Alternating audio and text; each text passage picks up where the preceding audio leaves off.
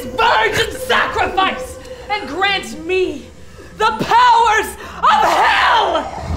I have heard your call, sweetness. I claim your offering in the name. What's this? What does it look like? The book says you need a virgin sacrifice.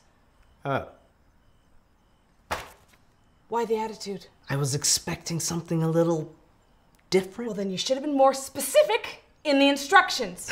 You still owe me those powers. Okay, jeez. You had that look in your eyes again. No, I didn't. Yes, you did. You know, ever since you told me your real identity was Sweetie Drops and you're a secret agent and all, you've always had your head in your work. You never pay attention to me anymore. That's not true. There it is again!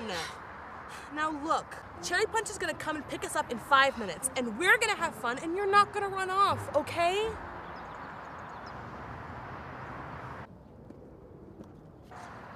Hey, Lyra.